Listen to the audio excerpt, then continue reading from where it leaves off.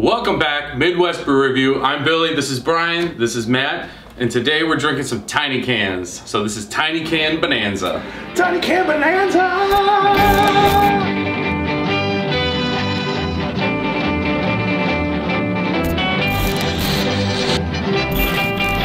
Yeah, man, this is a new trend. Little 8-ounce cans popping up all over the Chicagoland area. We've managed to collect a whole bunch of them. Matt, what do we got here today? Right, the first one here is Little Buddy, Little Lager by Hopewell. And then we have something very interesting called the Over Under, which is Penrose, actually, I happen to be wearing their hat. Penrose Over Fruit Kettle Sour, and then Haze Down Under, which is their NE IPA. And you pour them together. Totally crazy, awesome packaging idea, great marketing. You literally mix them together as you pour them into a glass. And then the last one, Saint Errant Brewing. Anomia? Anomia, we'll go with that. Anomia, let's go with Anomia. Imperial Stout with coconut. So, Saint Errant, we noticed, had been doing this a lot lately, putting Imperial Stouts into 8-ounce cans because we talked to them. Go check out our Beer Under Glass video. You could drink one at home like on a Thursday as opposed to like have to have a 22-ounce bomber to share with everyone. So that's kind of our thought process behind it. Wake up without diabetes or a hangover. Yeah, so let's go ahead and work our way through. We'll go light to dark and we'll tell you what we think. All right, this first one we're gonna do, Little Buddy. This is out of Hopewell Brewing Company. This is out of Chicago, Illinois. This is a lager. We're talking a little lager. They call it a snack. It's they say a little less is more. This is a 4.7% alcohol by volume, and of course we're talking about an 8-ounce tiny can lager in a little can. It's interesting. All right, cheers. Cheers. Crisp lager, I like it. It's clean. Yeah, off the bat, man, a little floral on the nose. It's very clean and crisp. Nice color. It definitely acts apart. It's a great beer. What do you think? I find it very delightful. It's actually very crisp, like you know, an everyday type of beer that you could just really get into. I do have one small reservation about it, and that is, I wish it was a full can.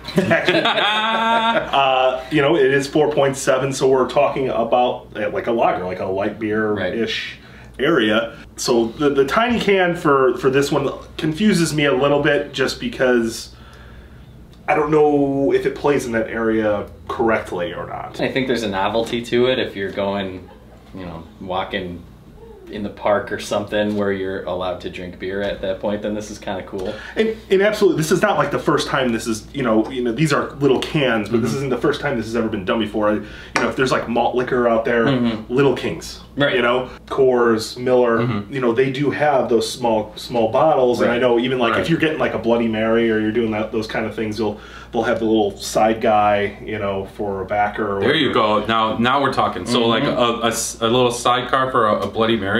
That's where I could see this playing. But in itself, I think the beer itself, I think is incredible. I want more of it. Yeah, right. Exactly. You just want to. You know, we should go the other way. Instead of 8, we just go like 28. Exactly. Just keep growing the can higher. Exactly. But like, yeah, the one thing I like about this beer is, you know, some lagers now it seems like it's all Pilsner malt, and they're almost overly light for me. This one's got just the right touch of character, and I think that's why I really like it. It's not just super bland.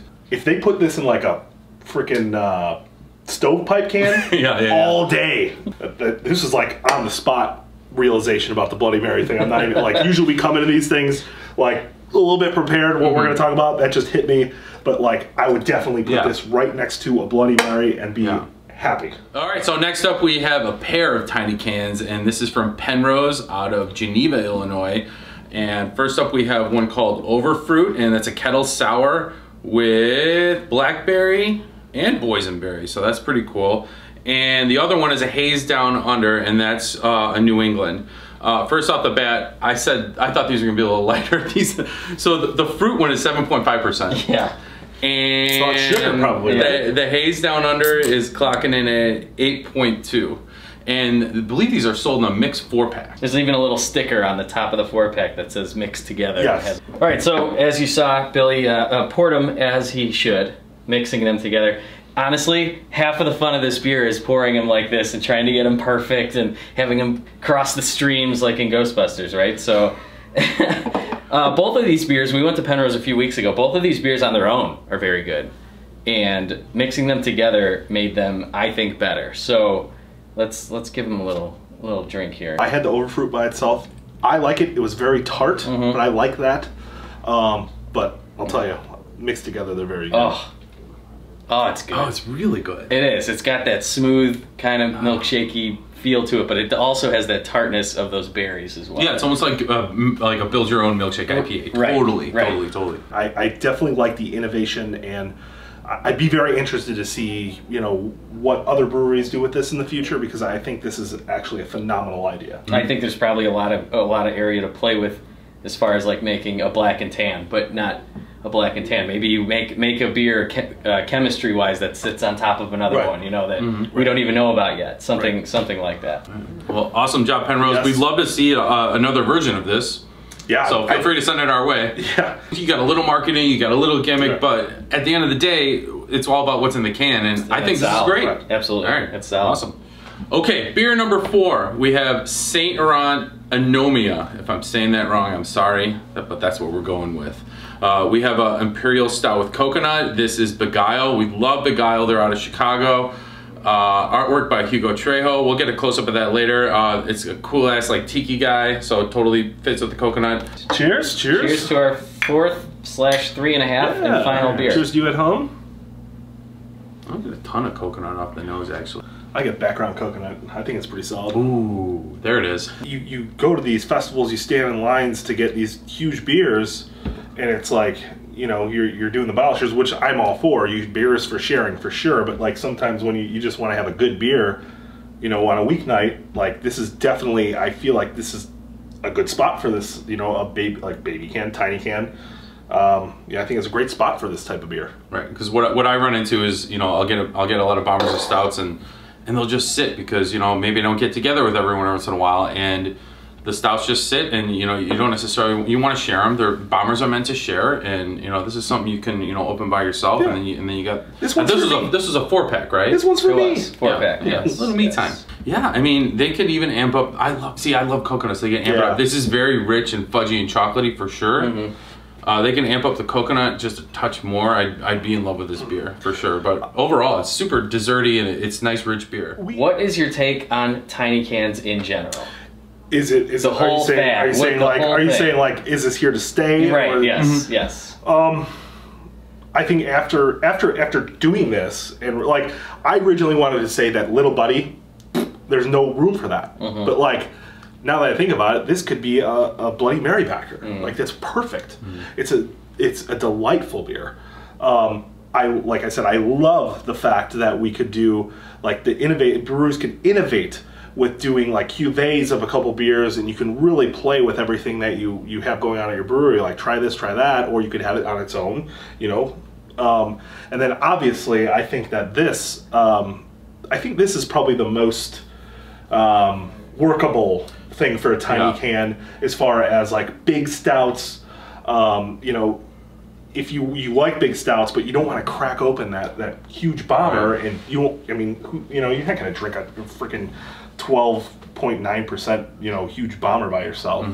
So I think that's where this plays big time. I think this is a great option for craft beer drinkers that, you know, during the week, that kind of thing, after work, whatever. And with the price, it's kind of still the Wild West with this kind of stuff. So check how much you're paying for it and see maybe. Keep an eye on it. Yeah, keep an eye. Bill, your thoughts? For me, you know, I think it comes down to what's in the can. I think if you're making a good product, you know, you could put it in a damn boot and I'd drink it if it was good. I think the stout's the most sustainable idea. I think we might be leaning a little gimmicky over here. Like I just said, I could use a taller lager.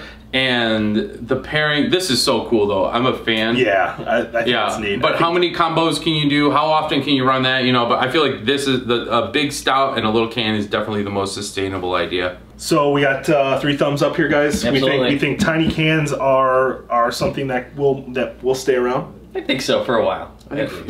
For a good amount of time. Guys, remember, it's just beer, but it's pretty damn good. 12.9%. So this is a hot one. Baby. It's hot. Get out of town. You know, I feel like Matt was talking about this in the beginning. 4.9, right? I feel like Matt was talking about this in the beginning. And we thought that was pretty cool.